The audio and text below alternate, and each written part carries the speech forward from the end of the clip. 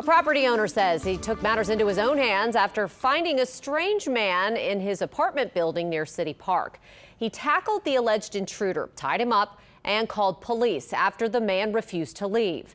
As Paul Murphy reports, it took the NOPD about an hour to respond to the call. Eric Hernandez recently purchased a fourplex in the 4600 block of Orleans Avenue in Mid-City. Wednesday, he went to the building to check on workers redoing his floors and found a man in one of the units. I walk in and this gentleman's got my toolbox in his hands, and I ask him what's he doing with my toolbox, and he said, "I'm giving it to you," as if he was going to steal it. Hernandez says the man refused to leave. I called 911. He left that unit, and then he went into an occupied unit who happened to be a single lady. I called her.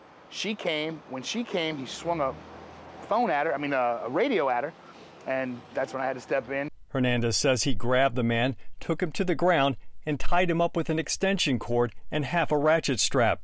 He posted pictures of the alleged intruder on social media. I tried to let him go first, and he went around the block and came back again.